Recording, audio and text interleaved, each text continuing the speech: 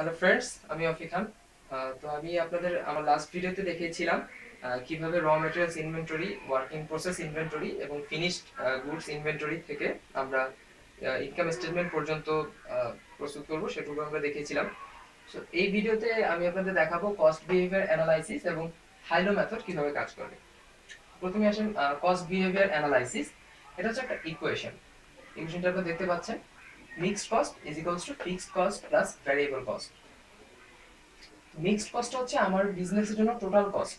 আমার বিজনেসের যে টোটাল কস্টটা সেটা হচ্ছে দুই ভাগে ভাগ করা যায়, সেটা হচ্ছে ফিক্সড কস্ট এবং ভ্যারিয়েবল কস্ট। তো এখন আসলে ফিক্সড কস্ট জিনিসটা কি? ফিক্সড কস্ট যেটা, সেটা হচ্ছে যে সেই কস্টটা আমার বিজনেসের জন্য আমি কতগুলো প্রোডাক্ট প্রডিউস করছি সেটার উপর নির্ভর করবে না। অর্থাৎ ধরেন আমার এই মার্কারের একটা বিজনেস আছে।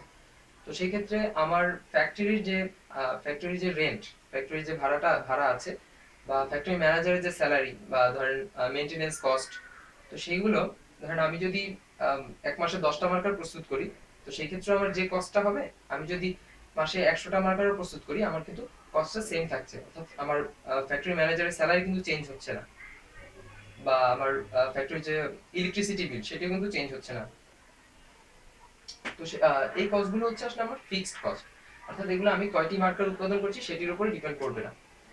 আর ভ্যারিয়েবল কস্ট জিনিসটা হচ্ছে, সেটা আমি কতগুলো মার্কার প্রডিউস করছি সেটার উপরে ডিপেন্ড করবে। অর্থাৎ ধরেন আমার র ম্যাটেরিয়ালস এর যে কস্ট, আমার 10টি মার্কারের জন্য যে র ম্যাটেরিয়াল লাগবে, 100টি মার্কারের জন্য তার অবভিয়াসলি তার 10 গুণ লাগবে।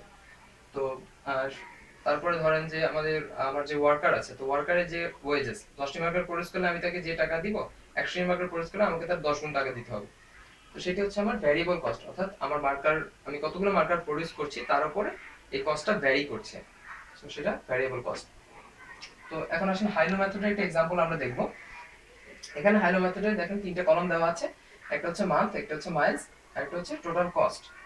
অর্থাৎ এখানে এটি হচ্ছে একটি গাড়ির জন্য দেওয়া আছে। দেখেন জানুয়ারি মাসে আমার গাড়িটা 20,000 মাইল চলেছে, তার জন্য আমার পেট্রোল খরচ হয়েছে 30,000 টাকা।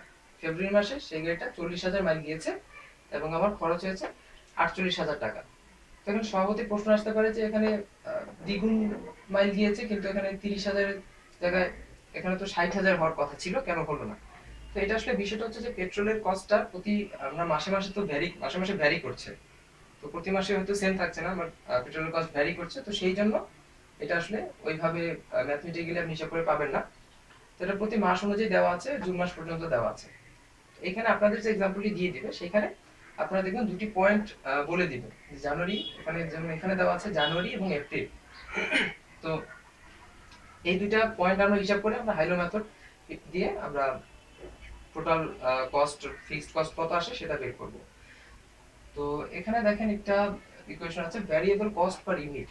ভ্যারিয়েবল কস্ট পার ইউনিট বের করার জন্য আমাদের যেটা করতে হবে, ডিফারেন্স ইন কস্ট সেটাকে আমরা ডিফারেন্স ইন অ্যাক্টিভিটি দিয়ে ভাগ দিব। আমি এক্সাম্পল দিলেই বিষয়টি ক্লিয়ার হয়ে যাবে। যেমন ধরেন ডিফারেন্স ইন কস্ট, এখানে আমার দেওয়া আছে জানুয়ারি এবং এপ্রিল। তো আপনি এখানে দেখেন, এখানে কস্টের ক্ষেত্রে বড় কোনটা? বড় হচ্ছে এইটা, এপ্রিল মাসের, অর্থাৎ 63,000 কস্ট, এবং জানুয়ারি কস্ট হচ্ছে 30,000। তো ডিফারেন্স ইন কস্ট আমরা এখানে লিখলাম 63,000 বিয়োগ 30,000 বাই হচ্ছে ডিফারেন্স ইন অ্যাক্টিভিটি। তো অ্যাক্টিভিটিটা হচ্ছে আমার মাইলস। এখানে আমার অ্যাক্টিভিটিটা হচ্ছে মাইলস দেওয়া আছে, এটা হচ্ছে আমার ইউনিটস। তো এপ্রিল মাসে আমার 50,000 মাইল গিয়েছি আমি, আর জানুয়ারি মাসে 20,000 মাইল। তো 50,000, যেহেতু আমরা এপ্রিলটাকে হাই ধরছি, এপ্রিলটা হাই এবং জানুয়ারিটা লো, আমরা হাই থেকে লোটা বিয়োগ দিব, 50 থেকে 20,000 বিয়োগ দিব। নিচে লিখছি 50,000 মাইনাস 20,000।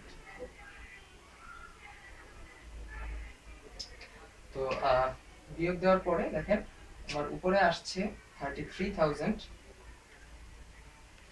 এবং নিচে আসছে 30,000। সো এটা যদি আমরা 33,000 থেকে যদি 30,000 দিয়ে ভাগ দিই, তাহলে আমার আসছে 1.1 আসছে। তো তারপরে আমরা এখানে দেখেন আরেকটা ইকুয়েশন আছে, যেটা অ্যাকচুয়ালি এই ইকুয়েশনটাই কস্ট বিহেভিয়ার অ্যানালাইসিসের যে ইকুয়েশনটা, সেটাই আমি শর্টে লিখেছি। টিএমসি অর্থাৎ total mixed cost is equals to total fixed cost TFC plus total variable cost অর্থাৎ টিভিসি। তো এখান থেকে আমরা যেহেতু আমাদের টোটাল কস্ট অর্থাৎ টোটাল মিক্সড কস্টটা দেওয়া আছে, আমাদের এখানে টোটাল ফিক্সড কস্টটা দেওয়া নেই, তো আমরা ফিক্সড কস্টটা বের করব। তো এই সূত্র থেকে দেখেন total fixed cost is equals to total mixed cost minus total variable cost is equals to total mixed cost minus total variable কস্টটা হচ্ছে variable cost per unit, variable cost per unit into unit, অর্থাৎ প্রতি ইউনিটের জন্য variable cost, সেটাকে যদি আমরা total unit দিয়ে গুণ দেই তাহলে আমরা টোটাল ভ্যারিয়েবল কস্টটা পাবো। তো এখানে আমরা যে কোনো একটা एग्जांपल নিয়ে কাজ করব। তো এই ক্ষেত্রে আমরা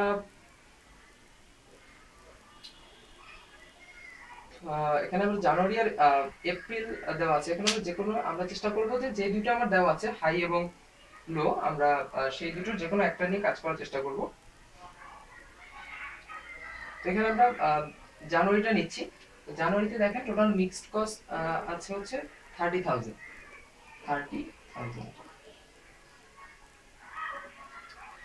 আর ভ্যারিয়েবল কস্ট পার ইউনিট আমরা পেয়েছি 1.1 ইনটু, যেহেতু আমরা জানুয়ারি নিয়ে কাজ করছি, জানুয়ারির ইউনিট কত, জানুয়ারির ইউনিট ছিল 20,000 ইউনিট, তাহলে 20,000 দিয়ে গুণ হবে।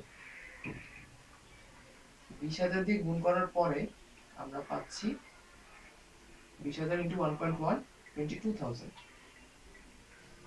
30,000 থেকে 22,000 বিয়োগ করার পরে আমরা পাচ্ছি 8,000। তো এটা হচ্ছে আমার এই एग्जांपलটার জন্য টোটাল ফিক্সড কস্ট 8,000। তো এইভাবে আসলে আপনাকে টেবিল দিয়ে আপনাকে যে কোনো কিছু বের করতে বলতে পারে, হয়তো আপনার টোটাল ফিক্সড কস্টটা দিয়ে দিল, আপনাকে বললো টোটাল মিক্সড কস্টটা বের করার জন্য, তো এরকম ভাবে বা টোটাল ভ্যারিয়েবল কস্টটাও বের করতে দিতে পারে, তো বিভিন্ন ভাবে আসতে পারে। তো মেইনলি আমাদের এই ইকুয়েশনটা যদি আমরা মনে রাখতে পারি, যে total mixed cost is equals to total fixed cost plus total variable cost, এবং total variable cost is equals to variable cost per unit into unit. এই জিনিসটা যদি আমরা মনে রাখতে পারি তাহলে আমরা মোটামুটি এই ইকুয়েশন থেকে আমরা বের করতে পারবো। তো ধন্যবাদ সবাইকে ভিডিওটি দেখার জন্য। পরবর্তী ভিডিওতে আমি চেষ্টা করব ব্রেক ইভেন পয়েন্ট এবং কস্ট ফ্লো অ্যাজাম্পশন দেখানোর জন্য। ধন্যবাদ সবাইকে আমার চ্যানেলটি সাবস্ক্রাইব করে অ্যাক্টিভ থাকার জন্য। ধন্যবাদ।